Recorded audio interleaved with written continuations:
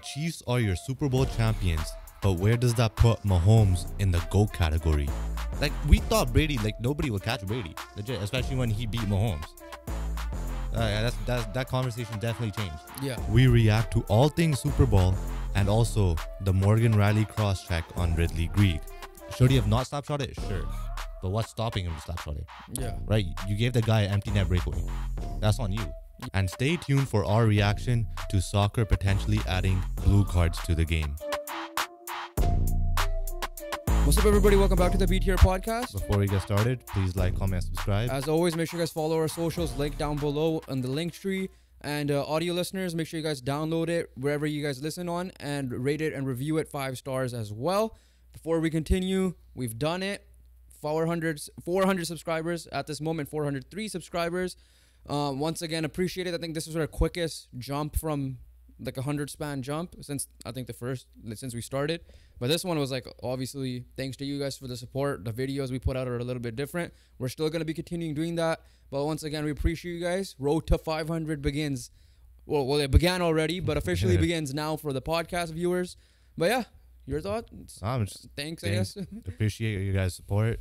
You know, it gives us good feedback that like the stuff we're putting out is what you guys want to see. So it helps us. Now we could put more of those videos out, aka the Canucks, the OKC video, which reached 1,000 views. So thank you for that as well. Yeah, almost at 10K for the first Canucks one. But, you know, we took a little minor break from the shorts, but we're going to bring that back up. So hopefully that helps as well. So yeah, just continue commenting, continue liking it, continue subscribing. We ain't going anywhere. We promise you that. So yeah. Let's get going. Even if you want us to go anywhere, we ain't going. Unless something crazy happens, we ain't going anywhere. I'll say that much. Oh, yeah. So, but without further ado, let's just get right into it. Our final NFL-led or NFL-themed pod, at least until we get a trade or a free agency sign. At least free agency, but unless we get major trades. In probably a month. But Super Bowl, it's done. Our final game to analyze is over. The Kansas City Chiefs have are officially back-to-back champions. Their road to a three-peat will begin now, essentially. So, yeah, overall, let's talk about the game first. What our predictions were. Once again, I said the Chiefs would win because of Patrick Mahomes, which ultimately was what happened. I said the Niners because of McCaffrey, which almost happened. Yeah, so it's not like you were far off. But yeah, let's just start off with the start of the game and let's just go quarter by quarter.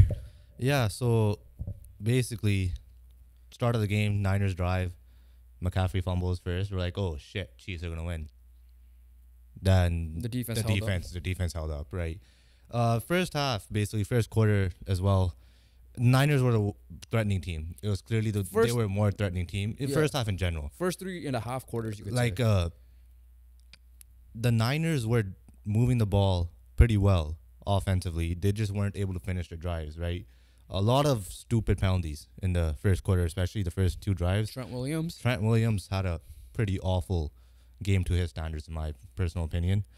Yeah, they were moving the ball perfectly fine on that defense, right? Obviously, the Chiefs' defense gets better and better as the game goes on, and it showed because the Niners' offense went a little bit worse as the game went on. But especially in that first quarter, that was the Niners' chance to win this game, to get this win.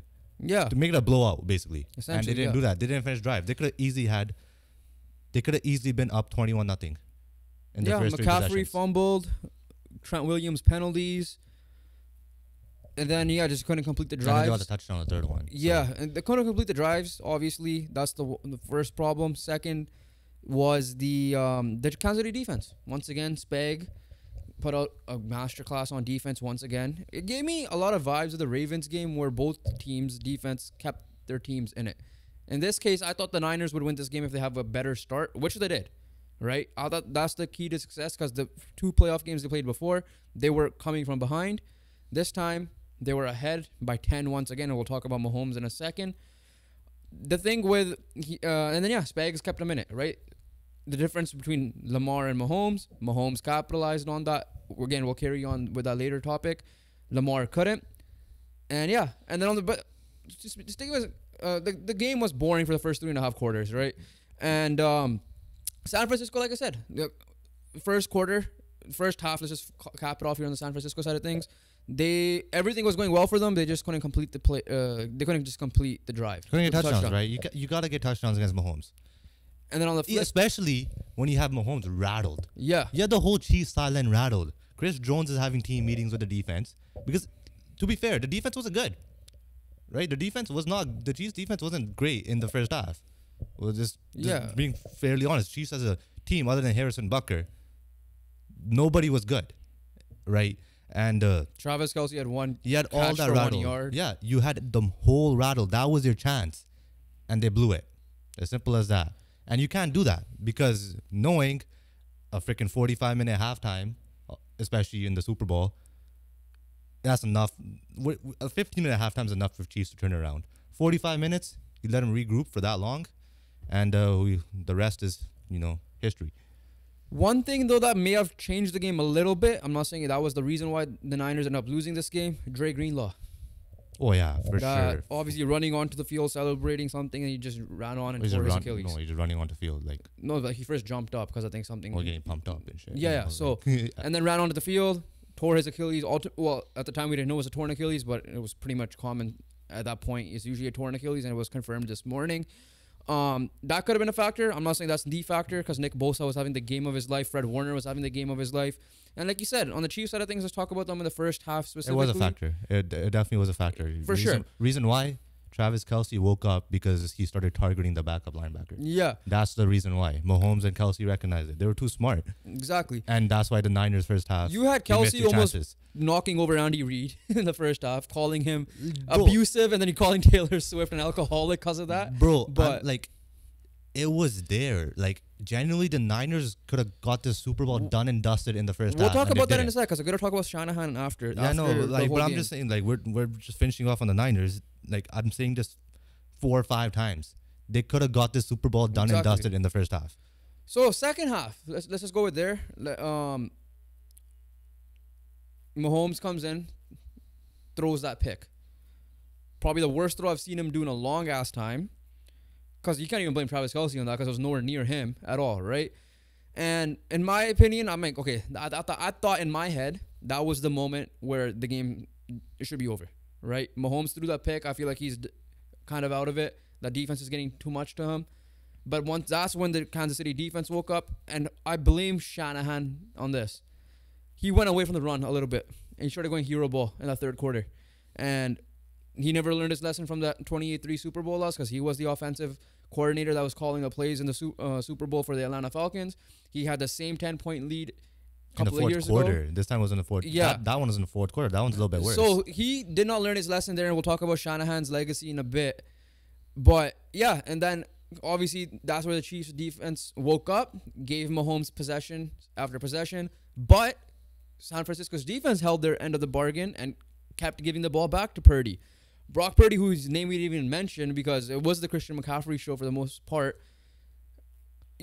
Brock Purdy wasn't like how the people that are pretty much arguing that he's a game manager won this argument from this game, but I still disagree with that a little bit because he was making plays to Juwan Jennings, who got a touchdown pass and a touchdown catch. The only other guy to do that was Nick Foles, right?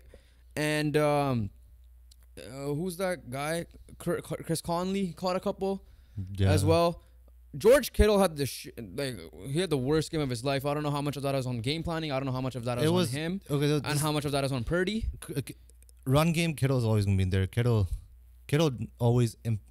type of tight end that's going to impact in different ways. Yeah. It's not, yes, do you want him going? For sure. But he's always going to impact in the run block. Brandon Ayuk had some good receptions. Debo and Kittle definitely were the quiet ones for sure. Debo also got banged up a little bit in the game. The thing with Brock Purdy is he looked very comfortable, right? The moment was not too big for Brock Purdy. Yeah. But the issue is he made plays, right? He did everything. It was just like, I think in that third quarter specifically, it wasn't just Brock Purdy. It was the whole offense. They were not on their game, right? And that I guess the halftime, the Chiefs field goal before the possession could have swung things. Before halftime as well, could have swung things as well.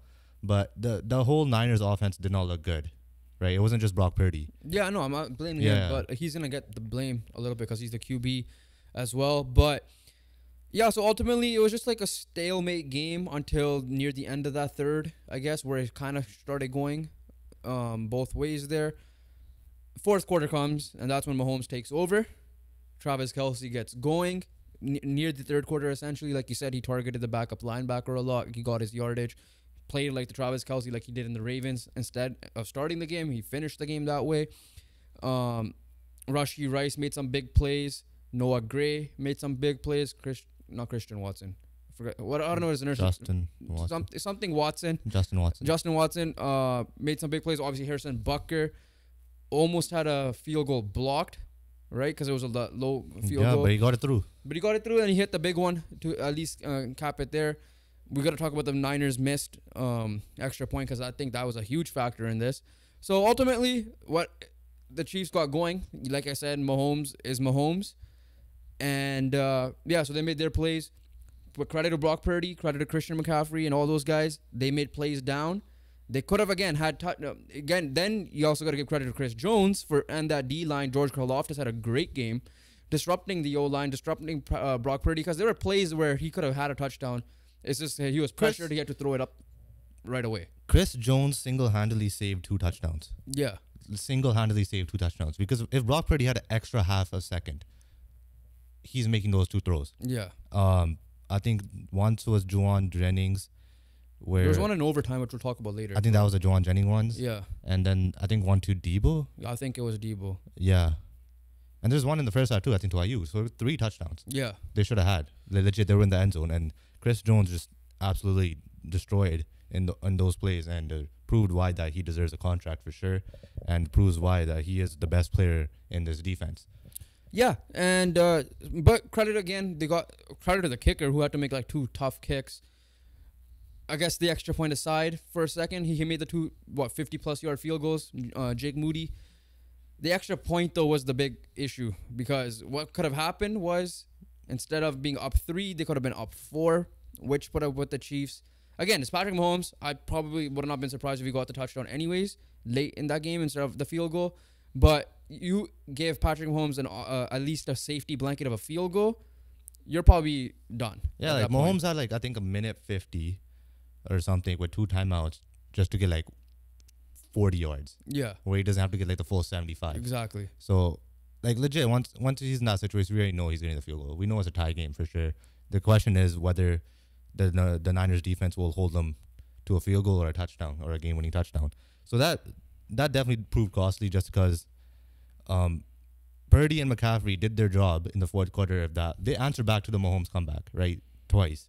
And they put their team in the lead, right? And then credit to Steve Spagnuolo for bringing the pressure, you know, obviously trying to get, and that Chiefs defense getting the ball back to Mahomes as well. This is where finishing drives became crucial because the defense made plays. They stalled out the drives every single time. The Niners did get to the 30-yard line, you know, the Chiefs 30, 20, almost red zone. And that's where the drives always stalled. They got the ball back to Mahomes, and this is basically this. Like, there was no... The question was this. Are the Chiefs getting a field goal to send it to overtime, or are the Chiefs getting a game-winning touchdown? Yeah, and the fourth quarter. Mahomes, honestly, he missed Rashee Rice on one of them because he was wide open because he went after Kelsey. Again, fair because it's Travis Kelsey, which is why you saw them bickering at the sideline for a little bit. So he missed a read there, which is fine. He's human at the end of the day. He's going to make mistakes. Just because he's Patrick Mahomes doesn't mean he's going to be able to do all that. But yeah, so ultimately it went to overtime. Yeah. And overtime. So here's the debate now. It was reported that San Francisco 49ers did not really know the overtime rules. Yeah. They took ball first. And, you know, on the broadcast, they were kind of saying, like, okay, maybe it's because their defense was just on the field.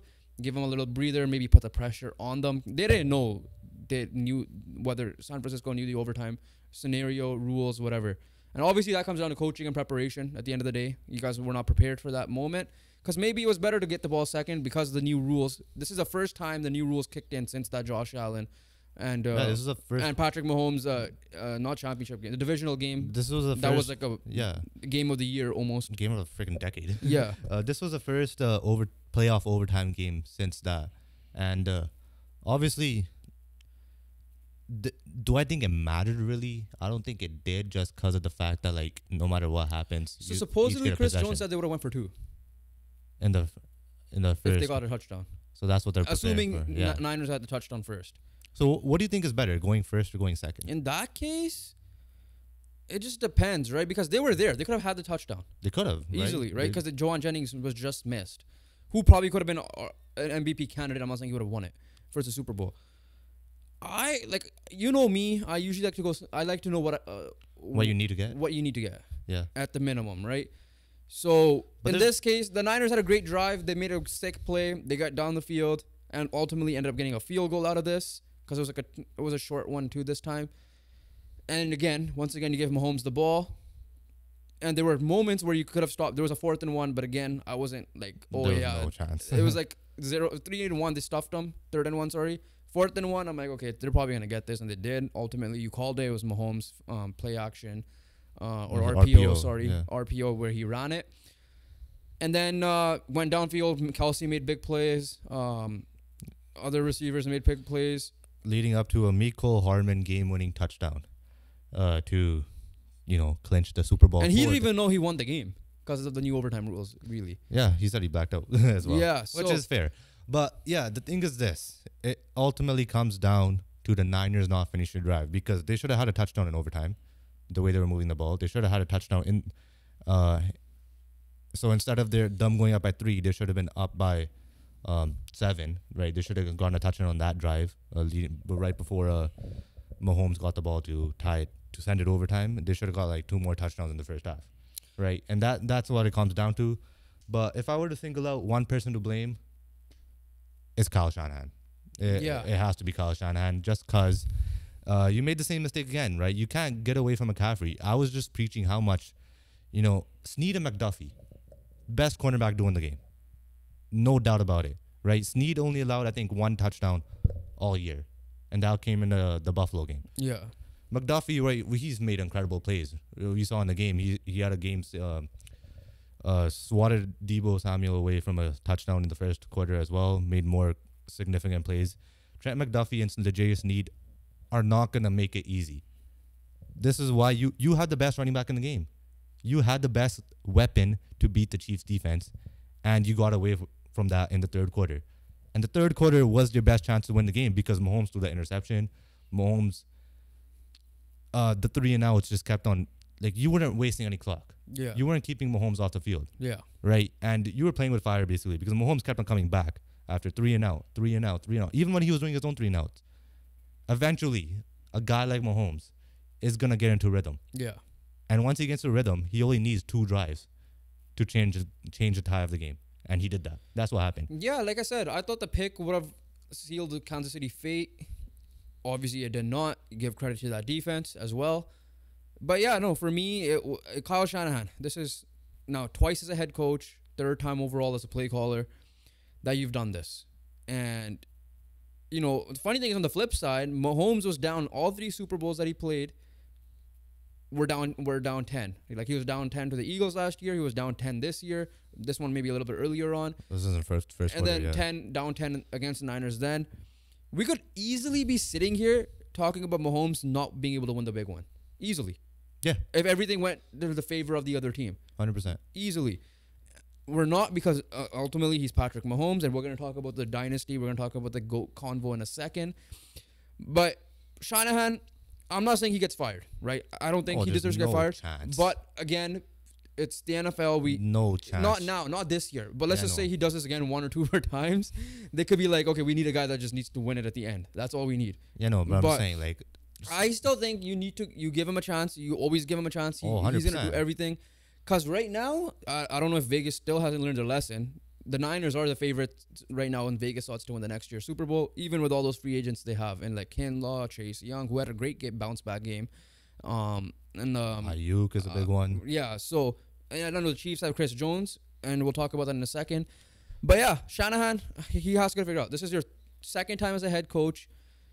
I agree that they should be the favorites coming out of the NFC again, but we thought about the Eagles last year. Not everybody will be able to come back instantly, right? Dan Campbell said it perfectly. This could have been your last opportunity. However, I don't I'm not gonna agree with that because this team is that great. It just depending on what the free agency moves are gonna be. Ultimately, at this moment, we're not including free agency moves, off-season moves, trades, whatever. The other thing is Brock Purdy. In this case, I'm not not blaming him. Yeah. He deserves some blame, but not fully. Yeah. Is that can you win with a guy like that, or do you actually need a superstar? And in my opinion, you can win with Brock Purdy. He's shown it. And guess what? He wasn't reliant on Debo, George Kittle. Yes, Christian McCaffrey was reliant upon because you need someone. He's their best weapon. And then Ayuk wasn't really the go. He was their go-to target guy for sure, but Juwan Jennings is the one that made the big plays. Yeah. Realistically, right? And I'm not sitting here saying Brock Purdy is a bona fide top 10 QB like Mahomes is, like Allen is, and Lamar and all these guys. Is Brock Purdy a top 10 QB? This year, yes, but going into next season, is Brock Purdy a top 10 QB? We got to listen. Okay, so Mahomes, Allen, Burrow, Herbert, CJ. Do you want to give him the flowers right now, early? CJ's a top 10 QB. Okay. Okay, I don't need to list it. CJ is in. Brock Purdy is 100% in. I have Brock Purdy out of Dak Prescott. Jalen Hurts? Not Jalen Hurts, just because Jalen Hurts actually did something in the playoffs. Yeah. I have him ahead of Dak Prescott. Aaron Rodgers? I could have Brock Purdy ahead of Justin Herbert. That was a debate for that. And I could have him again ahead of Trevor Lawrence. Those three are debate. He's in that category. Yeah. He's in those four, right? The mentioned. Yeah. Prescott, Lawrence, Herbert, and Purdy. Because at the end of the day, he's in the lower end of the 10. Like 5. No, he's in the bottom. He's like the 7 to 12 range. He's a 6 range. to 10. Yeah, he's a 7 to 12 range, just to say that. No, I'm saying he's 10. Like I'm just saying he's in that range, though, is what I'm saying. Because healthy Kyler is a debate, right? I'm not saying based off right now. I'm saying, yeah, in general, when we start talking about this again closer to the season, healthy Kyler is going to be a debate. We don't know who's going to emerge out of nowhere once again. So, yeah, I'm going to put him in the 7 or 12 range just to be in the safe side. I have him in the 6 or 10. My point is he ain't Jimmy Garoppolo. Oh, yeah, Jimmy Garoppolo, you ain't making it out of the Packers game. Exactly. So, my whole point is, like, he's still a guy you could win with. It's not like just because your last Super Bowl win was with Steve Young and before that was with Joe Montana. That ain't the case, right? I understand Patrick Mahomes, Tom Brady, Peyton Manning, Russell Wilson. But Russell Wilson won it when he was more of a game manager than he was actually an elite quarterback. Realistically, like, all these quarterbacks are great quarterbacks. Allen, Lamar Jackson, Purdy, all amazing. Right? They could easily all have a Super Bowl, right? Easily. Peyton Manning could have had multiple Super Bowls. Drew Brees could have had not Drew Brees, because he didn't really face Brady. Obviously, Ben Roethlisberger. Joe Flacco. You're getting to my point. Get to that point, because I was going to make that point. We're comparing all these guys to Patrick Mahomes. There's only one guy in the NFL. 2 guys that beat Patrick Mahomes.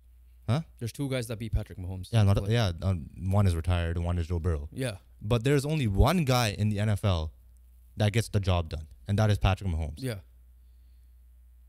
Yeah, so, like I said, 2 guys beat Patrick Mahomes. That's Tom Brady. And at the end of the day, the other guy didn't do it. Joe Burrow didn't get the job done. He did not. He didn't complete it, but he beat the guy to get there. He beat the guy, but he didn't complete the mission. But the thing is, there's one guy. Yeah. There's only one guy in the NFL. He's undefeated in the Super Bowl right now. Or no, he's not right. He's 3-1 because Brady. He's 3-1 in the Super Bowl. Yeah.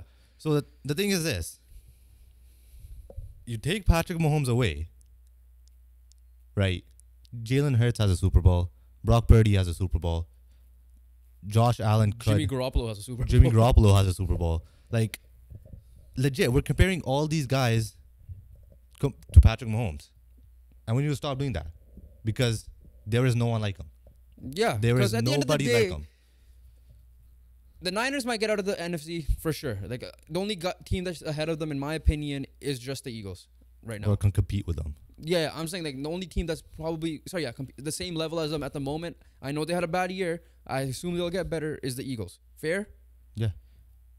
AFC side, there's a lot of teams, but we really thought Josh Allen could have done it this year. We really thought, I did at least, Lamar Jackson could have done it this year. Same here. That's why I'm like, as much as I was this close to picking the Niners, I'm like, I really want to pick them. But if it wasn't for the Niners' slow starts in the playoffs, but mainly Patrick Mahomes, I was going to pick the Niners. If not, I'm like, I can't be an idiot. Once again, you said it. I'm going to bet against them. I did it all 3 times. Right? Apart from the Dolphins. And here's the thing. CJ Stroud's on the come up, and that team, which is probably a team we're going to make a video on sometime down the line in the Houston Texans. We're hoping Indy gets there. We're hoping Justin Herbert could get there with Jim Harbaugh now. You hope that Cincinnati gets there, Lamar gets there, Allen gets there, Tua gets there. But once again, at this point, and I don't know why Vegas does not have Kansas City as the favorite for next year's Super Bowl. Clearly, they did not learn their lesson, because if they want to lose money, people could just bet right now. Mahomes, by far and away, has to be the favorite. I don't care, because this was his worst team, and look what he's done. And this is a guy that could potentially get a DeAndre Hopkins, for example, out of nowhere. He had no second option. That was elite until Rashee Rice popped off. Yeah. Right? Travis Kelce was neutralized a lot because of that, and up until literally the Ravens game, mainly. I know he got going a little bit in the Bills game. Up until the Bills game. But for sure, up until Bills game, I'll give him that. He was incredible in the Bills game. Exactly. He got 2 touchdowns. Okay, yeah, my bad. But the Bills game onwards is when we saw the true value of Travis Kelce. The regular season, we're like, okay, what's wrong with this guy, right? So realistically, there's no one that's gonna get by Patrick Mahomes. So let's talk about the dynasty and let's talk about his legacy. Let's stick with Patrick Mahomes for a second. Is Patrick Mahomes officially, I'm not gonna say player because people are gonna throw in Jim Brown, Barry Sanders, Deion Sanders, Lawrence Taylor, all these guys. Yeah. Is Patrick Mahomes the second or third best QB? In your opinion, is he second or third best QB? Where would you put him? Of all time. Yeah. I think he surpassed Peyton. I'm sorry. Yeah, I think he is. Yeah, 3 Super Bowls. He only has Montana has 4. We can't comment on Montana too much. 3. He's 3 right now. At the minimum 3. He's 3. Right? Talent-wise, he's the best. Oh, yeah, for sure. Again, can't comment about Montana too much. He wins one more Super Bowl. He's probably ahead of Montana, in my opinion. Right? He said it himself. He's like, it's going to be tough for him to get past Brady just because Brady beat him twice. He needs 7. He needs 7 if he wants to be number 1. Now, here's the thing. A couple of weeks ago, we were talking about Bill Belichick and that no one is going to do what Belichick and Brady did. Is that a bullshit now after what we just witnessed? Yeah. Because you're telling me what team could realistically, are you going to really put your money on beating this Patrick Mahomes-led Chiefs team? As long as Andy Reid is still just coaching. Travis Kelce said he's going for the 3-peat now, so he put retirement convos out of the thing. Here's the thing. The thing is this. There could always be a surprise team because for sure the AFC, and I get that. AFC honestly might be better than it was when Brady was playing. For sure. Right. And there's so many good teams. And Mahomes is getting by those teams. And so many good promising young teams that could step up. Exactly. Right? AKA Colts, AKA Texans. You still have the Burrow-led Bengals. You still have the Ravens. You still have the top maybe dogs. The Chargers, and then you still have the guys Jaguars like maybe as well too. Bills and Dolphins. But my point is, Mahomes got past them 2 years in a row. Could have been 3 if he didn't choke in that Bengals game, the championship game. He's been in the championship game since day 1 of his when he's starting. Year 1. Full time. Yeah. Technically, year 2. It's so weird. Year 2. Year 2 for him, but year 1 of fully being the number QB1, right? I will not, again, this team just they win next year. He's on 4 out of 7, right? Is it 4 out of 7? Yeah. He's 3 for 6 right now. Yeah, so I think 4 out of 7. He's already him and Andy Reid are already on pace to destroying what Brady and Belichick did. Now, the difference is Brady... not destroying. Matching, they're on track, yeah. But the difference is because Brady did win 3 pretty quick, and then he had to wait a decade and then get the next 3 with New England specifically. But the thing is this, like, also when you're looking at play styles, right, how long does Mahomes really have? I don't think Mahomes has a 20-year career like Brady does. Just because Mahomes' play style is taking hits, taking all that stuff. Yeah. Right? Brady was able to protect himself, obviously. So it's also, that's a factor. I'm not saying Mahomes is going to, like, have a short career. I'm not saying that at all. Like, I'm pretty sure Mahomes could still go for... I'm pretty sure he wants to go for, like, 15 at least as well. But can he reach that 20 mark as well? We don't know. So maybe he needs to get it done a little bit quicker. The thing is this. For him to surprise... The thing is this. If he lost to anyone other than the Tampa Bay Buccaneers, I'm like, even if he got 5 Super Bowls, I would regard Mahomes as a GOAT. Yeah. But the fact that Brady beat you... For me, you need 7. It's unfortunate that Brady we're going to look at the numbers because we don't know what the hell happened with Montana and how he won those Super Bowls. Yeah. Right? For example, your Raptors, 20 years down the line, people are not going to know that KD and Klay Thompson got injured. right? They're gonna look at the ring, right? They're gonna look at the trophy, and people know that Mahomes' offensive line was decimated. We know that. We could take that into factor if we want to, but we know realistically, they're gonna future down the line. They're gonna just look at the total number, right? People are not gonna know Mahomes. They're not gonna care that Mahomes in his first full year as a starter got maybe screwed by the refs as well, and he could have been in the Super Bowl against the Rams and probably won. Yeah, the first year, right? We could be talking about Mahomes.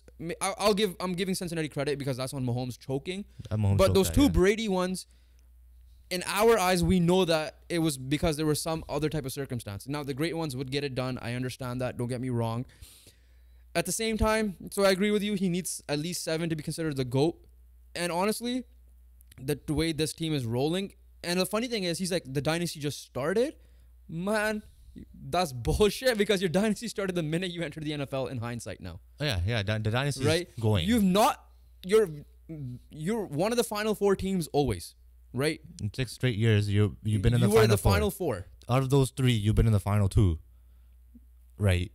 So he made 4 Super Bowls, right? So yeah. So of those 4 of those, you're the final 2. And out of those 3, you were the last one standing. You are the best team in the NFL, right? So yeah, this guy, there's no one that's gonna catch in any other sport. I think this is the only guy that's close to the GOAT status of someone else, right? People are gonna have the debates about Messi and Ronaldo. I'm putting that to the side. And then you have LeBron Jordan as well. LeBron and Jordan are the only other one. Like no one's catching Gretzky.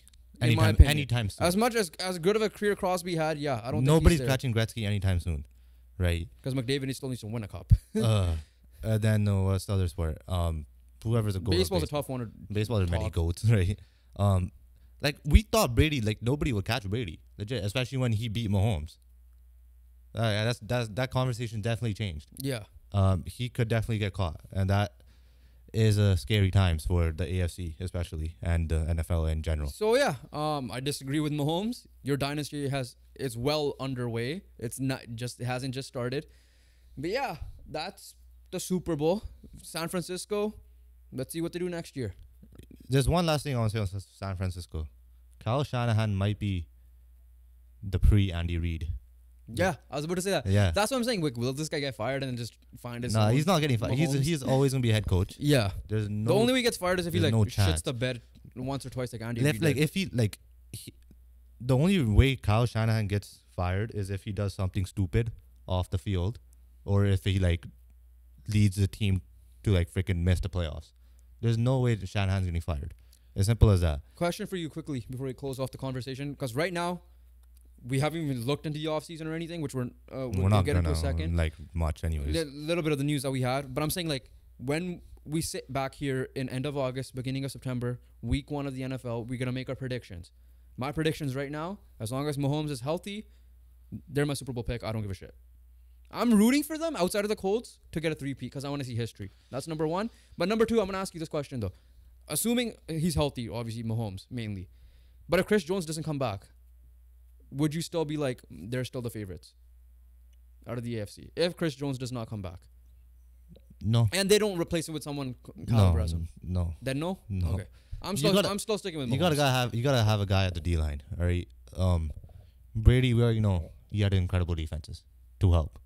Football's the one you can't carry in football, right? There's only so much you can score. We saw Josh Allen do it. Exactly. And it didn't work, right? Obviously in that divisional game, right? We've seen so many people just get screwed over by their defenses. We've seen freaking USC.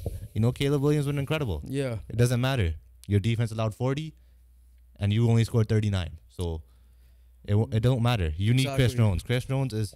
I'm not saying Chris Jones is as important as Mahomes, but Chris Jones is hella damn important. And like I said this year, I said this in the beginning of the year too, before the season started. You need Mahomes, Kelsey, and Jones on the field. If you don't have that, we already seen them lose against the Lions in the first game. They figured it out. Kelsey got healthy. Jones got signed up.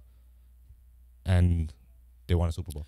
Yeah, I'm still going to ride with Mahomes. That's just me. But you got to have your 3 guys, right? Those are your 3 guys. You can't win if one of those are not playing. Doesn't matter how good Mahomes is. How long does this dynasty last? Until he retires. Okay, so you're saying he's winning 7 Super Bowls for sure. I'm convinced. Okay. I don't see otherwise. So- Realistically, like This is now officially the last game we're going to talk about for several months till September. I wish today was a day off because I was tired as hell because we had a soccer game ourselves. same. I But- couldn't wake up in the morning too. Yeah, so this day should be the long weekend instead of the next weekend. But yeah, now it's the dark days, but it'll lighten back up once the off season starts with the free agency, potential trades, the draft. After that is when it gets dark back in May and June. Then it's like we need the NFL back ASAP. Yeah, that's true. But let's But- move on to the NFL So awards. before the Super Bowl, we had awards, we had Hall of Fame announcements. We'll start off with the awards. I have a few thoughts. That's why the NFL Walter Payton Man of the Year ultimately ended up going to Cam Hayward. Obviously, one representative from each team gets a nomination. For example, the Colts had Zaire Franklin, and ultimately they'll pick one winner, which ended up being Cam Hayward. All right, nothing against this award. It's literally a humanitarian award and everything like that. Yeah. So, you want to go reverse order? Or do you want to start off with the MVP? Let's start off with the MVP. MVP, no surprise, Lamar Jackson. The surprise may be that he wasn't unanimous. Josh Allen ended up getting one vote. I thought maybe McCaffrey would have gotten the vote. Yeah. That was me because I But was. yeah, there's no debate. There's no debate here. Were you surprised he wasn't unanimous? No. I had a feeling he wasn't gonna be. Okay, NFL Comeback Player of the Year. Let's just go there. This is the one that has a debate. Ended up being Joe Flacco. Not saying it's not earned, but I'm agreeing with what Joe Flacco says. DeMar Hamlin should get it. I don't care. I'm agreeing with a lot of people that are saying this. The guy almost died. He was literally dead and he had to be revived. like Pretty legit, much. right. Like if we're talking about comeback, the award is called Comeback Player of the Year. He literally came back from the dead. Exactly. So there's no greater comeback, right? Him and Alex Smith have an incredible story. Like legit, they should like co-name the awards to their, all Hamlin needed was one game and he Yeah. got that game. Yes, obviously there's this argument that did he play enough? yeah, And that's a fair argument, right? Because I agree with that argument too. But at the same time, you don't know. The fact that DeMar Hamlin didn't get anything is kind of annoying. They should have like gone some sort of like courage award or something like that. Just something to like, honor him and like what he was able to do this season, which was incredible. And yeah, so that's probably the one thing that's a little bit annoying. Like I felt like Hamlin should have gone recognition, Some type of- yeah. right? Maybe Like, he did. We didn't watch the award show. Yeah. But yeah, any other year, Flacco easy by far. oh yeah, but for sure. Not this year. Other than the unfortunately. Alex Smith year and other than this year, obviously. Yeah. But yeah, there's nothing against Joe Flacco, Yeah. right? Like, Listen, Joe it's Flacco himself well said it earned. should have been DeMar Hamlin It's well in general earned, like, before he accepted the it's award. well earned because at the end of the day, you played, right? Like, Yeah. there's a fair argument against Hamlin that he didn't play much. Yeah. So like, there's nothing against like Flacco winning, but it was just something it was more against like Hamlin not winning. That was the issue. Okay, no surprises. NFL Offensive Player of the Year, Christian McCaffrey. Obviously, you could have argued Tyreek Hill, but Nope. I think No. later down the stretch, it was McCaffrey clear that it was was clear. McCaffrey. Okay, another controversial one. We'll come back to that in a second. NFL Defensive Rookie of the Year, no surprise, Will Anderson Jr. of the Houston Yeah, Texans. I mean, you had Witherspoon had a shout, Carter had a shout, but I would give it to Yeah. Anderson as well. NFL Offensive Rookie of the Year, again, not surprising, but some people would have loved Puka Nacua to have it because he actually broke records. But CJ Stroud probably had one of the best rookie years of a quarterback, probably since Andrew Luck even, Yeah, right? But again, you could argue if he broke records or not. That's a different debate. Even though Andrew Luck didn't win in his rookie year, it was Robert Griffin. RG3. Yeah. But yeah, so there's that. So I'm gonna bring this back to the Coach of the Year now. Assistant Coach of the Year was Jim Schwartz.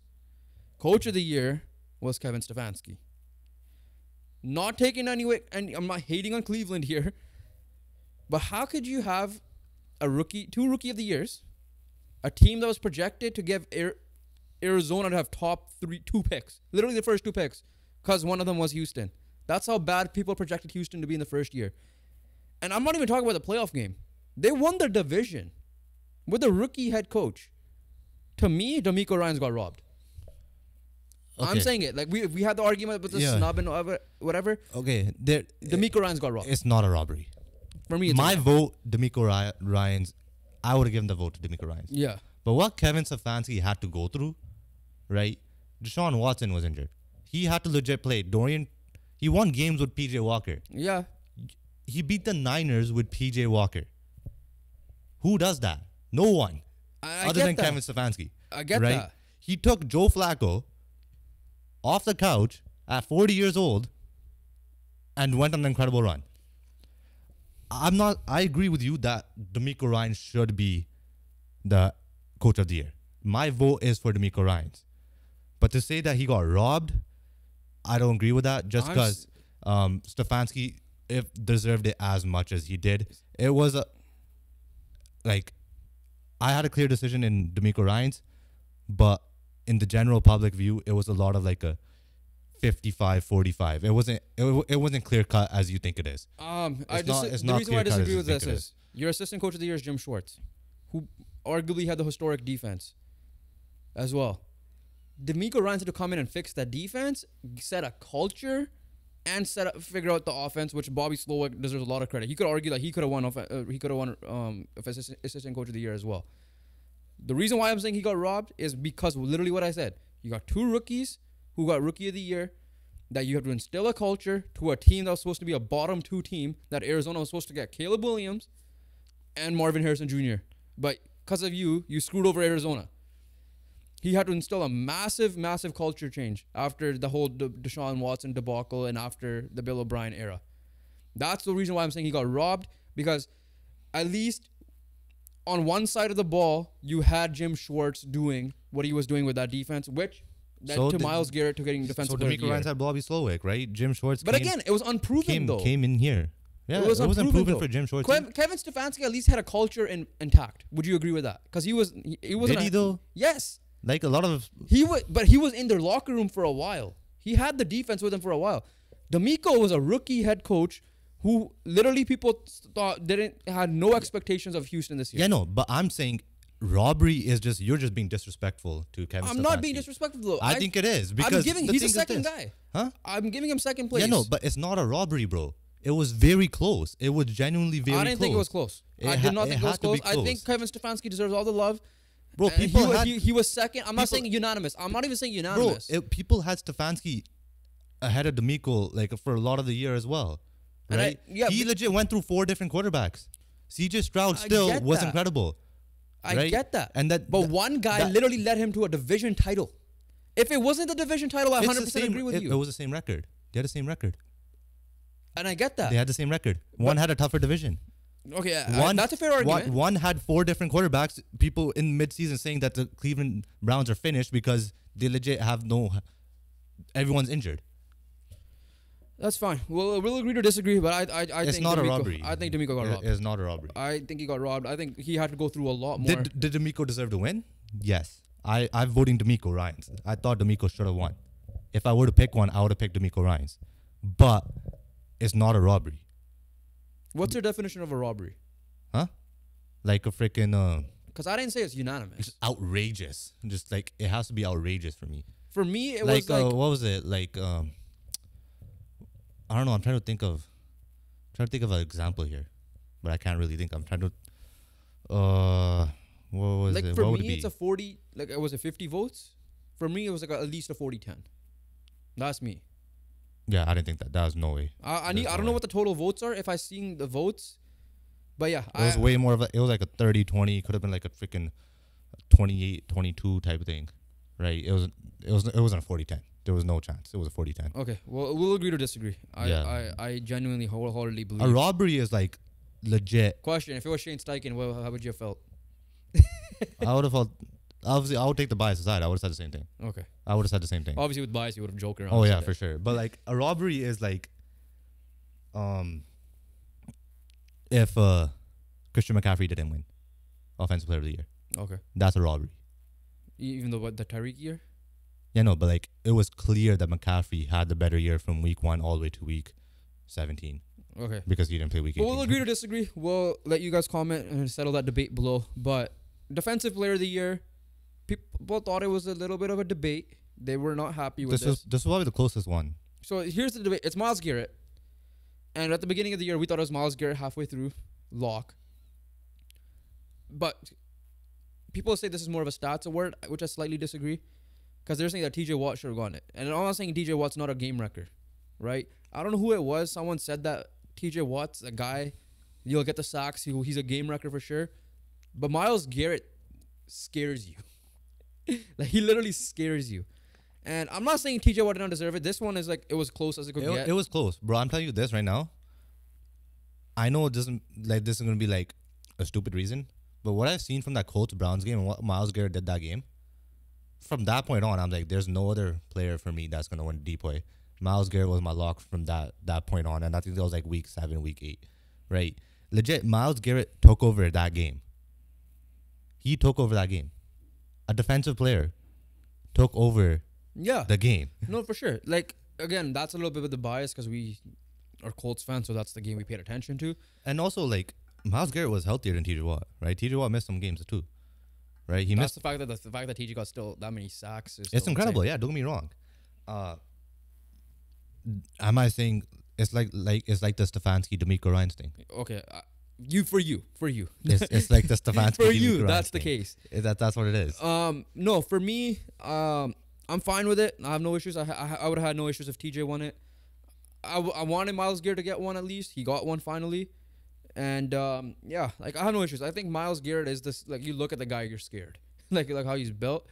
Again, both of them are game this wreckers. Dude could like freaking dunk a basketball, like exactly. Nothing. Like watching this guy playing basketball. Yeah. Right in the off season, I'm scared as well.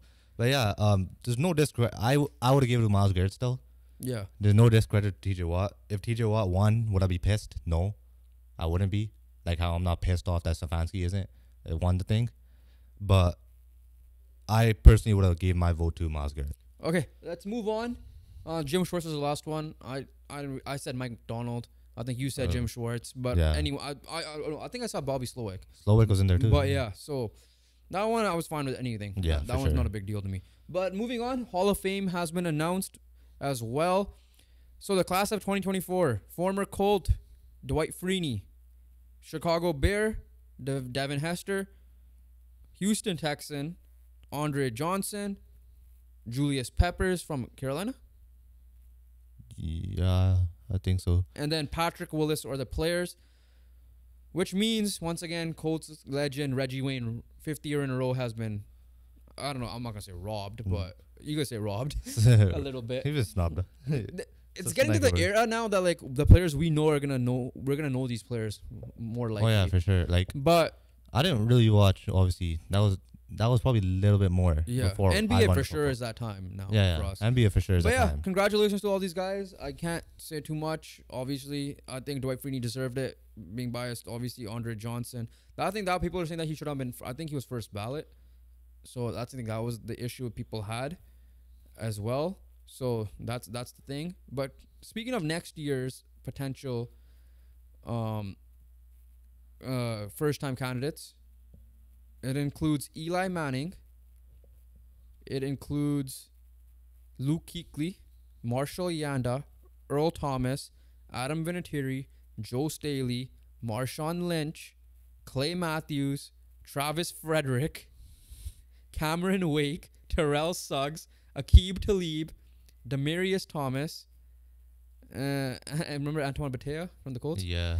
Him, CJ Anderson, running back, which I don't think he'll get in, but Jay Ajayi. Like, these are the ones that are, like, eligible first time. Crazy. Who's the in your opinion, do you think Eli Manning's first ballot? I think he does get it. Because he got 2 Super Bowls and he beat the GOAT? He beat, like, the guy. It's such a thing, because they're saying that as a player, he probably shouldn't get it. With but then he got the jewelry for it. He has accomplishments. He has accolades, for sure. For me, Adam Vinatieri's a lock, right? Oh, yeah, for sure. Vinatieri has to be a lock. Honestly, I think Adam Vinatieri is more of a lock than Eli Manning. Luke Kuechly? I think he could sneak in, for sure, because Luke Kuechly, at the end of the day, when he was playing, he was the best linebacker in the game. Yeah, so, but again, shortened career, right? Short career, that's the only thing. That's the only issue with him. He did at least have a Super Bowl appearance, which unfortunately they lost. Yeah, for me, if I'm going to pick first ballot, it's Vinatieri for sure. It's Vinatieri and Eli. Marshall Yanda as an old lineman, though, like how good he was. Yeah, I think Eli, I'll go with those 3 for sure. Travis Frederick was really Good. Good as well. Sorry, I had a message pop up on my phone. That's why I was reading it. But yeah, this is like that. All these names I named, like Demaryius Thomas, could just get in. Unfortunately, because he passed away, could be just like an honorary member off the bat, right? And he's won one. He's won one. And he's won one as well. He's won a Super Bowl. But yeah, Eli is just like, you beat Tom Brady. I think it was like, if you beat like, even if you beat Peyton Manning, I think you would have gotten it. That's a different story, bro. That's you're beating your own brother. Yeah, legit. I mean, he's done that in the freaking Pro Bowl anyways. But yeah, so let's move on to finish off the NFL news. with some So news. we got some news. Off the bat, some off season. Let's go. We're in off season. We're on draft watch. We're not gonna talk about the draft obviously right now. That's still like 2.5 months away. But two big news that popped up over the weekend. Number one, Hassan Reddick's agent has been told he could look for a trade. First of all, how surprised are you? I think it's just contract based. Oh yeah, and how much of a game wrecker he's been, and how good he's been on that Philadelphia defense. The thing is this, I'm surprised just because he's been so good. I'm not surprised because they've drafted so well, and they have so much depth in that D-line position, right? Yeah. Like you have Nolan Smith, you have Jalen Carter, you have Jordan Davis, you have Fletcher Cox, you have guys like Josh Sweat, you have like all those guys on the D-line. He's a linebacker, I think, more. Yeah, I know he is. Yeah. I'm just saying defense in general. I'm just saying D-line, yeah. Yeah. So, like, there's a lot Fletcher of... Cox might be gone. I think Graham could be gone too, like retirement-wise. Well, that's true too, yeah. But yeah. It depends, yeah. That's a little bit... But they have a lot of depth in the D-line. Exactly. Yeah, but I'm surprised, right? Like, at the end of the day, I think Hassan Reddick has been their best one, though. Yeah. That's for sure. I think I first saw him, was it with the Cardinals? Yeah, he had like 5 sacks in the game. The year that they made the playoffs. Yeah. Yeah, so that's the one news. The other news, this is where we're going to get to slightly talk about it. We'll talk about it more later because this is going to be the biggest story of the offseason. What's going to happen with the number 1 overall pick? So the Chicago Bears said it's going to take them a haul to get out of the number 1 pick. So everybody assumes it's one of the quarterbacks, most likely Caleb Williams, but whoever they deem to be QB1, right? But this is the other part. You would assume they would trade Justin Fields. They're saying that Adam Schefter is saying that they would not be surprised if they keep Justin Fields on board. How much of a mistake would that be? And do you see that happening? Mistake in the sense of value, right, is for sure. Like, would I hate them having Caleb Williams and Justin Fields on the same roster? No, I wouldn't hate it. But Fields' value is at its peak, right? He's been incredible in this last second half of the year, right? You ain't getting anything. Whatever you can get for Fields, it will be at the highest value at this moment in time, right? The moment you say he is your backup quarterback, his value is going to drop. That's the only issue. If Fields is like steady the whole year, you know, whatever, I wouldn't have hated the idea just because, you know, you have a safety blanket, whatever. But the thing is this, bro, he's been incredible. That's the issue, right? That Who, Fields? Yeah. To finish off the season, yeah. Yeah, he's been incredible, right? And Fields has shown us so much potential that he could be a starting quarterback. You trade him. You trade him. You have to trade him. I get your point. Like, it's a different story. If it was like a Kenny Pickett, I feel like he's been like more steady. you're gonna waste both of theirs value in a sense. That's the thing. Whether The value's gonna be wasted. Yeah. If Fields was like Kenny Pickett, Yeah. you keep. Speaking of Kenny Pickett, Tomlin's a fan, right? Like I said, when we found out that they were going to be the number 1 pick, two teams that came off to the head, two team names that came to the top of our head was Atlanta Falcons, which I feel like makes sense because it's a homecoming for him, I believe, and obviously the Pittsburgh Steelers. I think another team was the Raiders, we said, or the Broncos, like those ones down there in the South, or the AFC North. But yeah, you trade him. I don't care. Yeah, like the thing is this. His value is just so high right now. Yeah. And it's not going to be as high. The moment you Exactly. announce he's a backup quarterback, Yeah. or he could potentially I will get hate benched. it. I get your point. You want it from the Bears' perspective, you won't hate it, but from the players' perspective, I hate it Oh, yeah. because you're not gonna give either of them proper development. That's true as too. well. The thing is this, bro. I'm telling you, like, if Fields played the whole year like how he started, he would be the backup quarterback next year. But in 2 years in a row, he's shown that he could be a guy, right? That could be, you know, worthwhile to take a shot on. And for teams that are desperate looking for quarterbacks, aka the Atlanta Falcons and the Pittsburgh Steelers potentially too, they're gonna pay, right? Like Washington paid for Carson Wentz, we paid for Carson Wentz, right? No, I'll give you the perfect example. Rams played for Stafford No. as well too. Josh Rosen got traded for a second, I believe. The year they got That's Tyler. crazy. Josh Rosen got traded for a And second he didn't even play. on draft day, I think. Yeah, and he didn't. Or Yeah. So you're telling me Fields cannot fetch you at least second or even a third? well, Fields. And there's more of a bidding war for him than it will be for Oh yeah, Josh for Rosen. sure. That's the thing too. Right? So, in my opinion, you trade him as either you trade him or you trade the number one pick as His soon as value is just too possible. high. You can't Yeah. avoid that, right? Now, Is the it team them? that's trying to get the number one overall pick makes sense is Washington because, like I said, the Cliff Kingsbury links to Caleb Williams.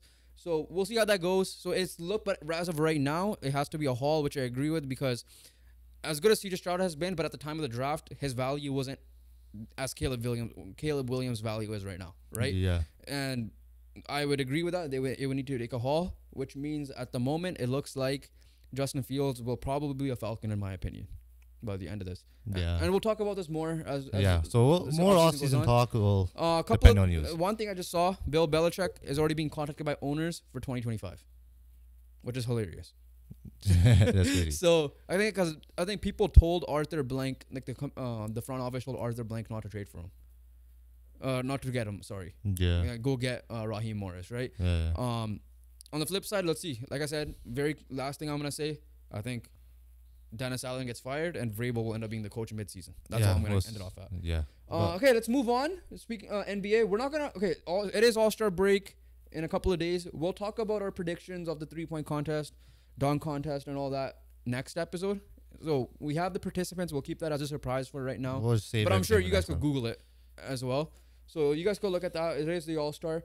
But a couple of things that happened. One, very, very sentimental for us as big fans of this guy right here, Kobe Bryant. Audio listeners, I just pointed out the Mamba Mentality book that we have on our I don't know what this is, like on our table. on a dresser type, not a dresser. That's not a dresser. On a What the hell is on like a shelf. I It's guess like a that's- coffee table, shelf type not a thing. coffee table, like a shelf. Well, whatever it is. But yeah, it's Kobe Bryant. One of 3 statues has been announced. It was obviously announced specifically February 8, 2024. Number 2 because of Gianna Bryant. Number 8 and 24 because of Kobe Bryant. And Vanessa Bryant, again, every time that woman is on a public setting giving a speech, talking about her husband and daughter, huge props. It's always emotional. Hall of Fame, the memorial, now this. Had the best quote, like, if you don't like this pose, tough shit, because it was Kobe who wanted this pose. So, number 8, number 24, and 1 with Gigi Bryant will be at Staples Center. The one that has been announced is the number 8, and it's the one that he pointed in the air after he got 81 against your Toronto Raptors. So that has been announced, that has been unveiled. It's at Staples Center. So if you are happen to be in California watching this, and you guys are living under a rock for some reason, go to Staples or Crypto.com Arena and check out the Kobe Bryant statue. I don't know when the other 2 will be announced. So, and what they look like. It was probably will be throughout the year, maybe specific date matchings. Yeah, They yeah. will do something. Emotional day for sure. I was watching it once again. Always gonna be watery eyed, I guess the best way I could put it. I wasn't really like, You I always didn't have tears out, but when I finally got the chance to watch the unveiling and all that, again, great speeches by everyone: Derek Fisher, Stu Lance, Vanessa Bryant, Kareem Abdul-Jabbar, Phil Jackson was just roasting Jalen Rose the whole time, and I think that's it. I'm scared I'm forgetting someone. Derek Fisher was there. A lot of people were there. Obviously, Dwayne Wade was there. So yeah, legends never die, like we said. Once a legend, always a legend. And like Kobe says, leave the game better than you found it. And once you do leave a legend. And he did that. Yeah. So 4 years, like we said, for that tragedy. And yeah. So let's see what the next one looks like. Excited. Hopefully we get the chance to go to Yeah, crypto. excited to see that 24 one. Yeah, because that's That the one Tony- that you grew up on. That's the one. And That's I the grew- one I feel grew like, up on, okay, if yeah. you were to do a prediction, the 24 one, because we know the GG one might be just them sitting courtside, or not courtside, but maybe a picture they have. But the 24 one, do you believe it will be the championship? I think you have this screensaver where he's standing like this, celebrating on top of the table. Yeah. Or do you think it's a 60-point game? It's it's one of those two. I think the cooler pose would be the one on the table. Or the table, yeah. Yeah. So if they're going for the cooler pose, it's gonna be that one. If they're going, I think if it's more of the memorable type of thing, because he has 1-5, so like it's not like he's won. If it's a different story, if he's only won one, Yeah. right? He's 1-5. It has to be a 60.1 if they're trying to go for something more memorable. Yeah. I think the 60.1 is more memorable just because dude was legit on his last game, Yeah. and we thought he was finished, but he's like, nah, I'm dropping 60. Exactly. So yeah, once again, rest in peace to a legend. Still thinking about you. Let's move on. A couple of signings. We're officially in the buyout market era. NBA trade deadline has passed. Make sure you guys watch that video of our reactions to all the trades that happened. Obviously, a little bit of a letdown, but we still had volume of trades, which was great. But I think the top two candidates probably have, I don't know what the ranking was, but the top one for sure. The top two have been signed. So first one, speaking of the Lakers, Spencer Dinwiddie officially chose the Lakers over the Mavericks and is now a member of the Los Angeles Lakers. Should be playing his game later on today because it is Tuesday. As a Laker fan, I guess my thoughts. Yeah, he was the best guy to get. I understand. You're looking at the numbers. He's the worst field goal percentage of the league right now based on minutes played, certain minimum minutes played threshold. But again, he's going to be playing on a better team. He will be the guy off the bench. Hopefully that helps. A shot creator, a playmaker, mid-range specialist. For me, can we get a three-point shooter is the thing. We have to waive someone to get someone. And I don't know if that will be, Seth Curry, but Seth Curry is playing in his hometown, playing where Del Curry is. I completely forgot Charlotte was where Del Curry made his name. Yeah. And he's wearing number 30 in Charlotte, and Del Curry was commentating in that game as well. So it was such a good family moment for him. But no, going back to the Lakers side of things, yeah, hopefully they just get on rolling. Like I said, it's on the coaching side of things for me. The defense has picked up a lot. Can get either a three-point shooter or just a lockdown defender? That's who I think they should get. Simple as that.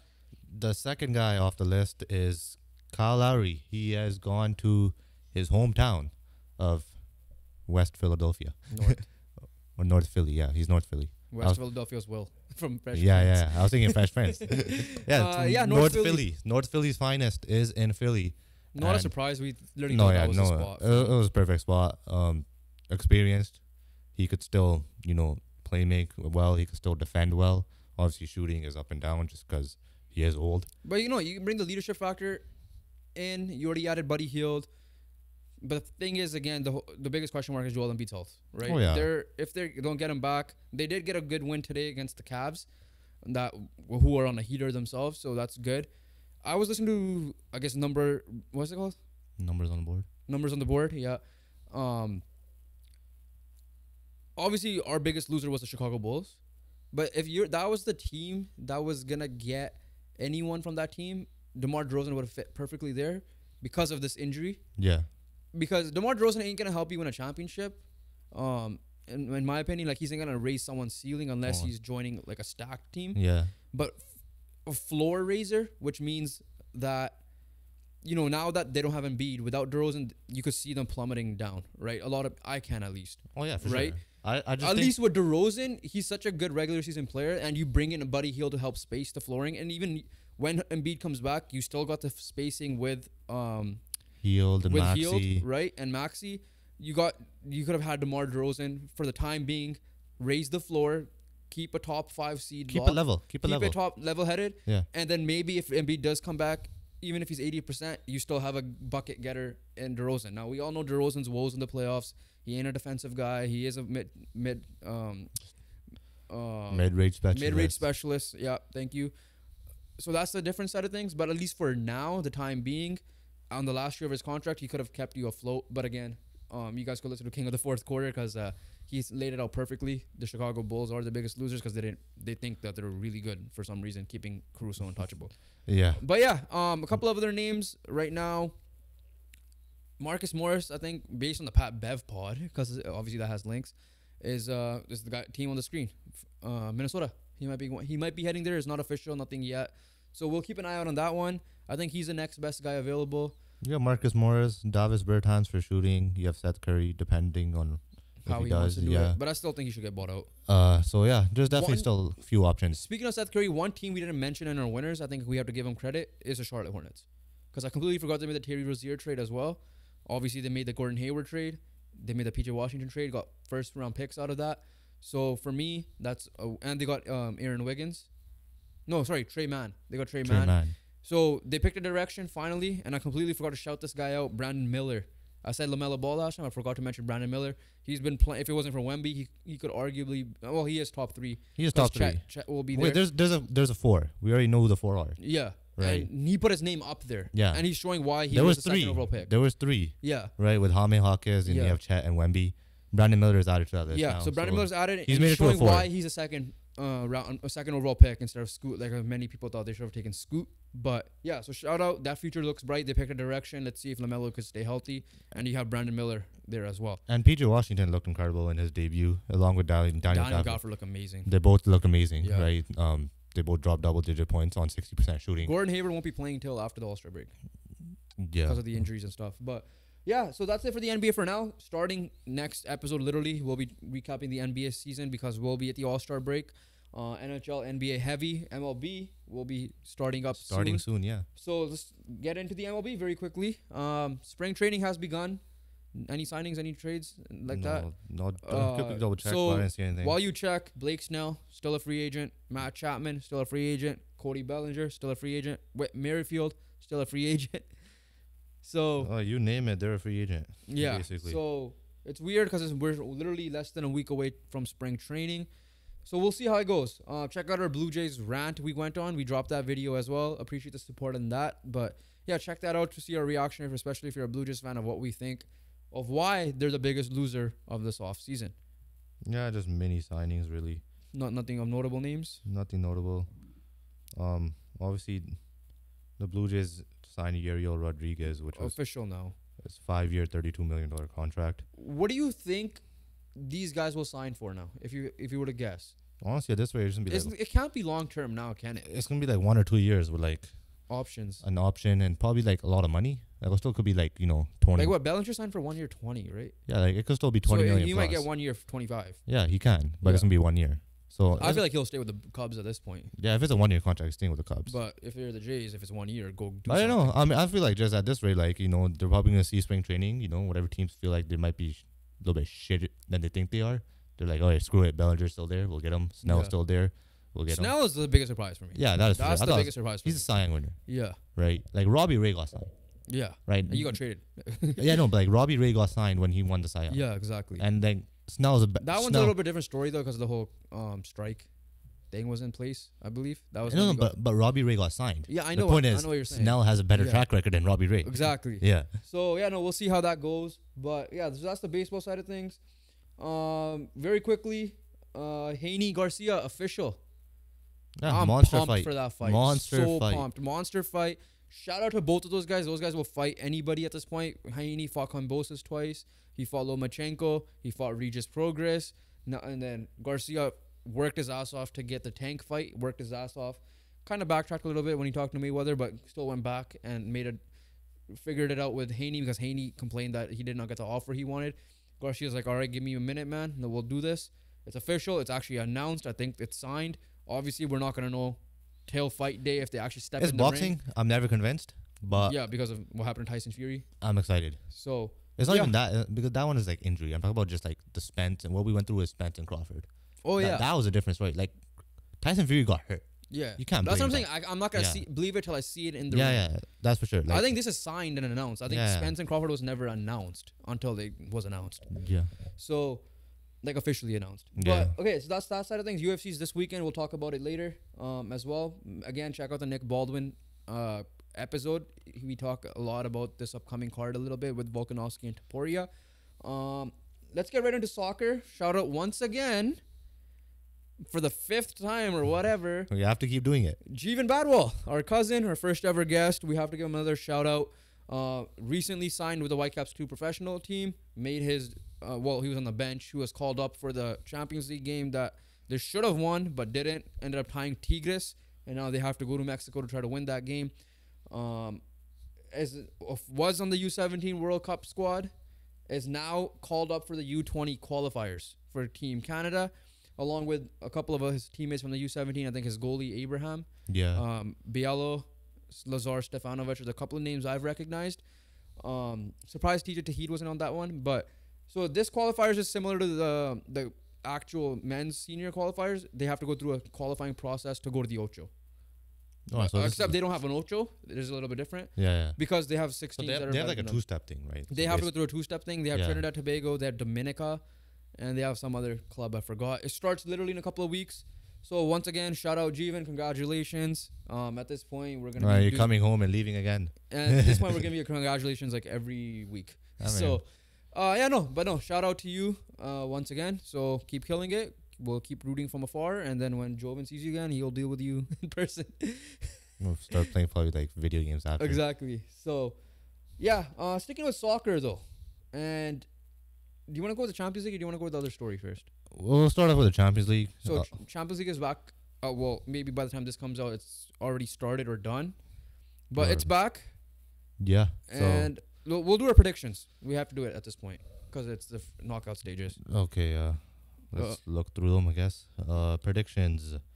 So the first one is Red Bull Leipzig versus Real Madrid. What's your aggregate score? Oh. I don't know. Obviously, Madrid wins. Madrid wins. Let's go with a 5-3. You're giving Leipzig 3 goals. Sure, they might just like sneak some 3 in. Like that Schalke from back then? Yeah, it's me convinced it'll be like late goals. Okay, I'm going Madrid with like a 4-1, 5-1. Yeah, that's true. City Copenhagen. Copenhagen is going to lose. I'm giving like City like 7-0 aggregate. Yeah. There's nothing else to say about that. Again, I'm not intrigued with the matchups fully as like sometimes we were in the past, but All right, Bayern Munich Lazio, is this upset potential for you? Yes, because Bayern was pretty dreadful recently, right? And the Bundesliga is supposed to be probably the biggest farmers league, right? Next to the Ligue 1. Yeah. They're both tied equally in my opinion, because the fact that Bayern won the last 10 years. They've been dreadful, right? And Lazio, they're always decent. So there's upset potential, but I'm still going with Bayern Munich winning. Yeah, I'm going to go like 3-1 aggregate. Yeah, that's fair. I'll say like 3-4-1 still. PSG Real Sociedad. This is a tough one to predict as well. That's a tough one. PSG always choke. How's Sociedad though? Sociedad's decent, right? They're like Lazio in my opinion. They're just Yeah. decent. They're always there. But I think PSG. They're 7th right now in the league. Yeah, But I PSG. think PSG should take it out. PSG should take it. Yeah, I would say similar scoreline there as well. Dortmund, PSV. Who you got? I got Dortmund. Same. I got Dortmund. I as got well. Dortmund. I'm going with the favorites here. Probably the next one is probably the most toughest one. It is Inter Milan and Atletico Madrid. How's Inter in the league right now? They're like in the top. They're like the top, bro. And Atletico is like top 2 or 3. Bro, Inter's top. They're up by like 7 points. Give me Atletico. I'll go upset here if that's the case. I'm going with Inter. I'm going with Atletico. By like, there's no away goals, right? So I'm gonna go penalties in this. Let's go crazy. I'm gonna go penalties. Atletico takes it. Yeah, I'm going with Inter. Last year's finalists, right? They've been better, legit. Like they've been on top. They've been controlling the Serie A. All right. They're 7 points ahead with a game in hand. Let's go Arsenal Porto, and then we'll end off with the big one. Arsenal Porto is gonna be Arsenal. Yeah, they should have it. They should have it in the bag. Arsenal, yeah, they're not great in the European competitions. Yeah, I know. Because last year they lost to Sporting CP in the Europa League, right? But that was the Europa League, and this is now the Champions League. Yeah, no. So motivated. the thing is that it's a bigger stage, so they might be more shit, or not. Who knows? But yeah, Arsenal should have it though. I'm not convinced. Am I a little bit scared? Yes, I'm a little bit worried, but Arsenal should have it. Okay, Barcelona Napoli. At the beginning of the year, just a reminder, I said Barcelona wins it all. I think I said it with Peter Galindo. Yeah. Right? I'm still sticking Barcelona. They've been struggling really bad recently though. But I'll give them the edge. I'll go like a 1-0. Yeah, I mean both of them. I'm giving Barcelona a 1-0. Both teams have been very bad compared to last year. Yeah. Right? Like Napoli's been dreadful themselves compared to what they did last year winning the league. And Barca, they've been choking. Legit, they haven't been the same. Like to the point that Xavi's like, I'm a kick. So, I don't know. This is a tough one. You're a Napoli boy. I'm a Napoli boy. Austria I do might like be Napoli. motivated because he lost with the AFCON. Nigeria lost the AFCON, by the way. Yeah. So Congrats to Ivory Coast. and Napoli had a d'Ivoire. great run last year. They had a good run last year, but they were actually good last year. Yeah. That's the thing. Yeah, because they lost Kim Min-jae, right? Yeah, they lost him as well. Yeah, that's a big loss. I'll go with Barca still. I'm going 1-0. I'll give me the measly 1-0. Yeah, I'll give him a Like 3-2. Yamal is killing it. I'll give him a 3-2. Yamal is killing it. Yeah. Yeah, so that's our quick fire, rapid fire predictions. We'll probably cover it a little bit more as the games go on. But the story of the weekend was this thing that they're going to introduce. So remember how me and you were talking about what they're going to do with the time wasting and all that stuff? Yeah. And we said it's best to probably do a running clock. Or a stop. Or sorry, like stop clock or whatever, how you want to do it. Yeah. They decided to go a different route that I've seen that they were going to talk about it. But now it got delayed. But they're saying that they're going to introduce blue cards. And I don't know if this takes away red cards completely, the way they're describing it. And there will be sin and bin trials, a.k.a. penalty box. Yeah. Which is something we do in our Surrey Soccer League. Yeah. That's different. That's wreck. That's just for fun, you know. So high-profile trials of referees using a blue card to signal 10 minutes. The sin bin could take place as soon as the summer. The initiative was approved by the sports lawmaking body, the International Football Association Board, aka IFAB, and will be officially announced on Friday. This was 4 days ago, though. So last Friday. According to Rumsby, the punishment would occur when a player commits a cynical foul. So does that mean like a red card foul? A tactical foul. Okay, that's what that like is? Stopping a counterattack, I think. Okay. Or show dissent like to the ref. I'm assuming time wasting might be a thing. So 2 blue cards would result in a red card and dismissal, as would 1 blue card and 1 yellow card. 1 blue card and 1 yellow card that's a red card too? Yeah. Okay. Sin bin trials have been already been held in amateur and youth football in England and Wales. Stupid. FIFA, however, called Thursday's reports incorrect and premature, though. Okay? So that's essentially what this is. Sin bins won't be introduced in the Euros this year or next season's Champions League. Even if the trial is deemed successful, the new rules can't be part of the FIFA sports official laws until 2026 and 2027. It's just the dumbest thing I ever heard in my life in soccer. Yes. Because I was called stupid once I suggested, the night league rules in Surrey. We have the night league rules where if it's a tie game, like you just don't end in a tie, yeah. And I was considered like that's not the traditional thing, whatever. And, at least that made more sense than this. That logic behind it. Right. You don't touch the best game in the world. You just don't touch it. Yeah. It's the best game in the world for a reason, right? Soccer /football is the best sport in the world. It's the biggest sport in the world. Nothing comes close to it. Yeah. Right? These Americans trying to argue Super Bowl, I'm sorry, you're wrong. Yeah. As good as the Super Bowl is, you're wrong. This is a worldwide sport. This is full on worldwide. I don't think people in Peru give a shit about the Super Bowl. Yeah. Right? Compared to the World Cup, which is also worth like 3 times more than the Super Bowl trophy itself. Soccer is the best sport in the game. You don't touch it. Right? It became the best sport in the game for what it is. You just simply don't touch it. Like, I don't see, like, I was holding back and suggesting the time wasting rules. The only reason I suggested it because the refs were like, atrocious. Sin bins, I'm not watching hockey. Exactly. I'm not watching hockey. Like, what it is. I don't even think field hockey does that. Yeah, like, I'm not watching hockey. Like, what are you trying to do? It's so stupid. And even if you do have it, I think 10 minutes is too long too. I think 5 minutes is better, personally. But I think not having it at all is amazing. Is this your way of saying to stop time wasting and all that? Tactical fouls are part of the game. Bro, you have to start up a counterattack. Like, you're not going to let the team score. You get the yellow card, you know it, right? Like, you got to be smart, right? Like, if I already have a yellow, I can't tactical foul. Yeah. Whereas you, as my teammate, can do it. Yeah. Right? So, and you know the stupidest part from what I saw? Goalies either need to be subbed out, like it's a red card, or a player needs to go in net for the goalie. Yeah, it's stupid. It's stupid. I hope there's a lot of backlash. Obviously, I'm not saying go violent. Like, there's nothing. Like, I always like to look at both sides. We always do devil's advocate where you always try. I have nothing to. There's nothing. I have nothing for it. The only thing is like there's nothing I like about it. Are you gonna really prevent? Like, is this really gonna prevent players? Sure, but like a guy like Casemiro who just gets a yellow for touching someone, like what are you gonna do? Like for at that? the end of the day, it's a rest call. Yeah, He might just whip out a blue card because exactly. he wants to. Yeah. He has a lot of power, right? Like Yeah. you literally say it's a yellow, and you get a yellow in return, you're gonna get a blue card. So, and then like in big game, like you're telling me a World Cup final is gonna be decided by 11 on 10. Like imagine a freaking so like Mbappe scored the penalty, right, to tie it up, right? The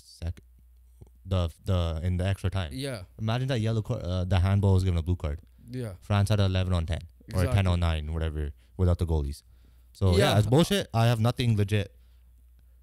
Like for a guy who likes looking at both sides, try to pick out the positive, right?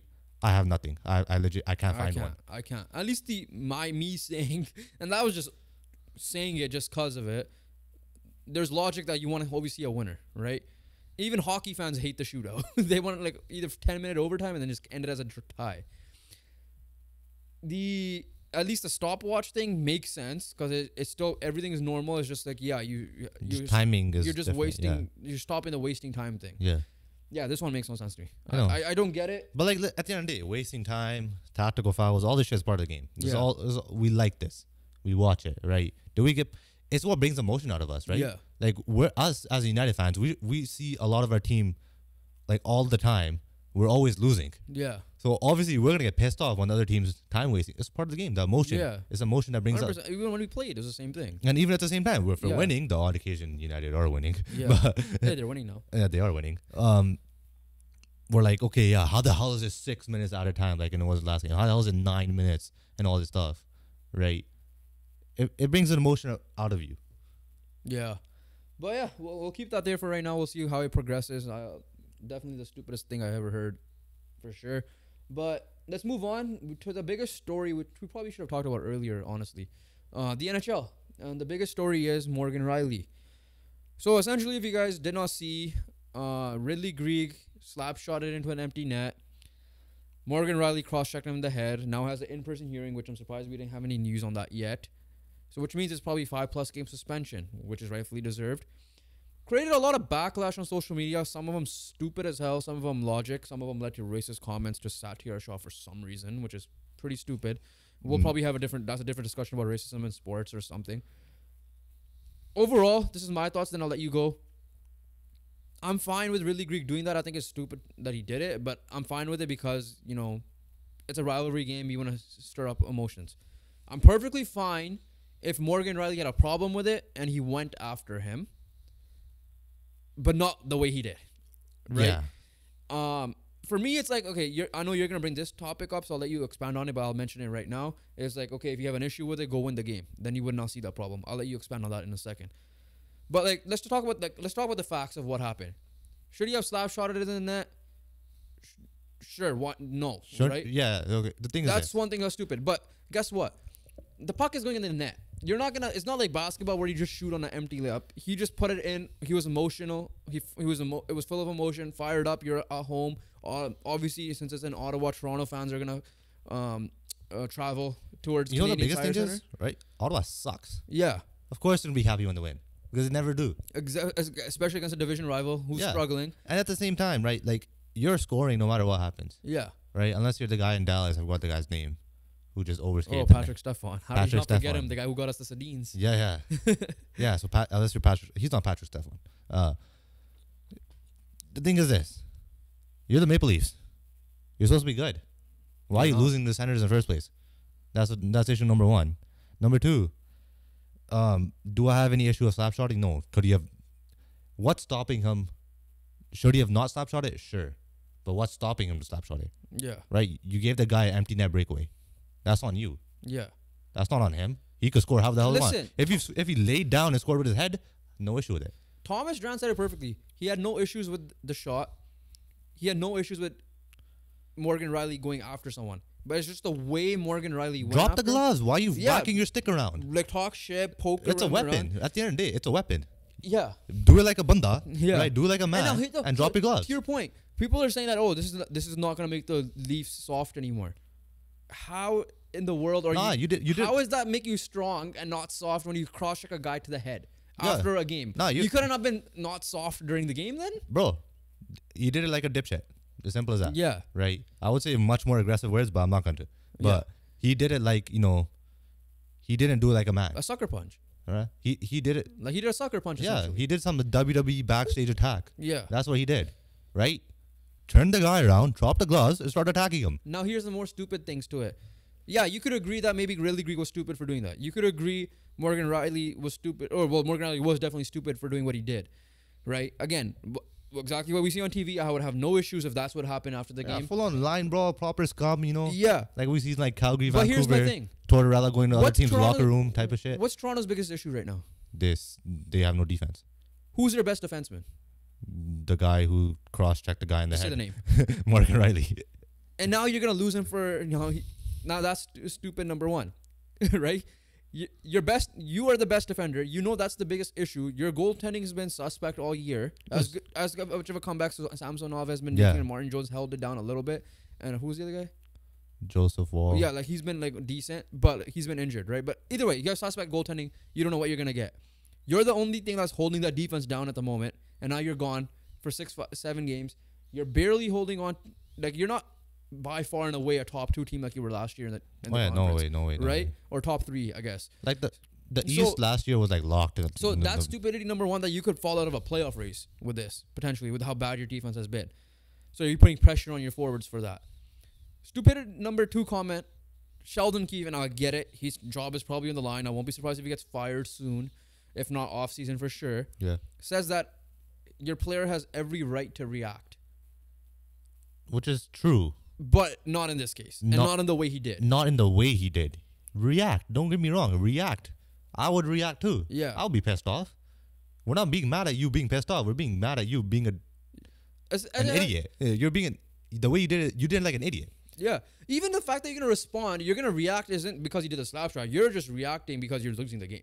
Yeah. Let's be real. You're not reacting because he slap shotted that in the net. Yeah, okay, what rule is telling you that you shouldn't slap? Yeah, I hate the unwritten rule. Unwritten rule. Man, your job is to freaking score a goal, right? You score a goal however you want to score it. If Ridley Greig thought slap shotting the puck into an empty net was the best way to score a goal, which probably wasn't, he scored a goal. Yeah. Right? We'll be memeing Ridley Greig if he didn't score a goal. Even if it was like 8 seconds left, whatever, how much. I knew it was like around like that time arrived, right? I'll be pissed off if Ridley Greig didn't score. Because I why hope not? next time someone just goes like takes a stick, flips it on the upside, and hits it with a knob. I swear, I want someone to freaking go on the ground and head it in. Use their helmet. Or take their helmet off and just use the helmet to score. Yeah. Like, well, that's a penalty. Oh yeah, that is. But don't kick it in. Do not kick it in. No.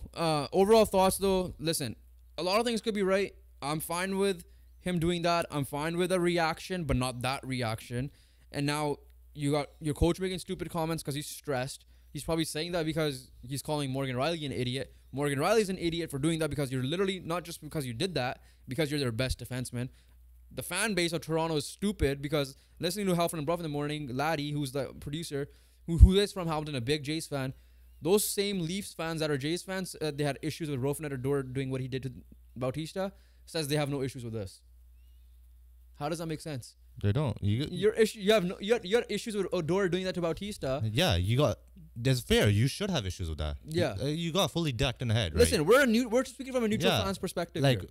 If that was the Canucks, I would have wanted the Canucks to go after him for sure, but not that way he did. Like if you're telling me like freaking Quentin Hughes full on, use his stick as a baseball bat basically, and we would have been here saying that's stupid. I'm like, what the hell is wrong with you? I would take your Norris Kansas City away. Yeah, I would have done that for Quentin Hughes. Exactly. Right? I'll be pissed off.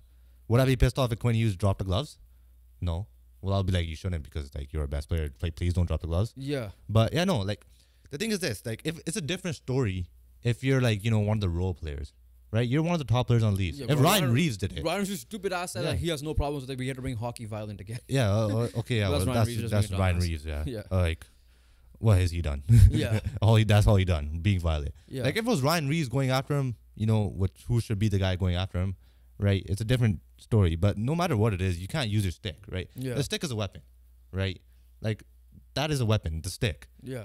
You can't use your stick like that, right? Exactly. Like you gotta fight like a man, right? Turn him around, drop the gloves, start going after him, start tugging him, whatever it is. Yeah. Right? Do whatever you want, put your hands on him. But don't use a stick while he's when his back is turned to you. Exactly. Right? Don't be that guy. Exactly. Speaking of which, the Canucks, a little bit lighter of a subject, but it still ties to this. I forgot his name. Zadorov? No. Well, he did get 2-game suspension, which I disagree with. I'm talking about the Gritty after the shootout or penalty shot. Time. What's his name again? Jake Wallman. Yeah, Wallman. So he does people are saying that, BX obviously hated as a former Canuck, but like Canucks fans were pissed that because it was a penalty shot, they couldn't really get on the ice and beat him up or whatever the case may be. Do you have an issue with that he grittied after the game, or that he grittied after scoring a goal, especially in overtime like that? Even though it was a questionable penalty shot in the first place, but what I'm saying is, like, are you fine? I know we can have some bias to it, that he grittied after the game, that someone from the Canucks should have came and like showed him up. I mean, okay, one, you can't really do it because it was a penalty shot. I'm saying in general, let's just say it was on ice, like a regular 3-on-3, 5-on-5 moment. Reason why I don't have an issue with Wallman doing it, because he did it before. I don't know. He did it before. Take that to the side too. Yeah, no. I don't. I really don't. I don't have an issue. I don't. Am I crazy for saying that? I'm because not. I'm like, it's a celebration. Let them have fun. They won. You sucked. Yeah. If you blew a 3-1 lead in that game. If someone from the Canucks, I don't know, Ian Cole comes out, again, I know that's a penalty shot, but let's just pretend that was like a normal breakaway or something, or like just a regular goal, whether it be overtime or 5-on-5 or 4-on-4, whatever the case may be. I would have had no issue if he went after him. Yeah. But he's celebrating. In terms of celebrations, like, it's a celebration. I'm fine with it. Soccer, people gritty all the time. Like, did he slap shot? They did the dab and everything. Yeah, like, it's a celebration. Yeah. He scored a goal. Yeah. It's a different story if he just, if Dylan Larkin, who's on the bench, right, when Jake Wallman scores, like a penalty shot, comes off and starts gritting in front of your bench. That's a different story. Yeah. That's different. This was a wave. Wallman scored. If you score a goal in any sport, you score, right, you have the right to celebrate. Even in basketball. Issue, I wouldn't have had much of an issue, but if it was home ice, they were away, so if the Canucks were home, then I would have been like, someone get on the ice, like this guy's doing that in front of your crowd. I think he did it away too once. Yeah, Wallman, when he scored. But I'm talking about this specific situation, right? This was home. Yeah, no. I personally, in general, I like seeing celebrations. I don't have no issue with it. I like seeing celebrations because people are saying that, Canucks are gonna have their revenge on Thursday, which fine. Well, fine, it's fair. Whatever. It's motivation. Yeah, it's motivation. So that's fair. That's all part of the game. Yeah. Right. You use it as motivation. Beat the shit out of him on Thursday, and you got your revenge. Yeah. What's the point of beating him up? You got one lucky. Thoughts. One Morgan lucky Reilly, shot you're goal, stupid. You probably got like 5-6 games for your first ever suspension, probably, and you put your team. Oh, you're lucky it's first ever. If it was your second, bro, you're getting like 10 plus. Probably. Yeah. But yeah, and he hasn't been like borderline. Yeah, like that's how true. sometimes like Tom Wilson used to be before he got the 20 gamer. Yeah. But yeah, no. That wraps it up here. Once again, appreciate everybody for watching. Once again, appreciate everybody. And thank you everybody once again for 400 subscribers. Road to 500 to YouTube partnership begins. Already began, but begins officially now. So make sure you guys like, comment, and subscribe. Rate, review, and download on any audio platforms you guys use. And follow our socials link down below. We're back to uploading, posting TikTok videos, YouTube shorts, and Instagram reels, such as clips from the pod.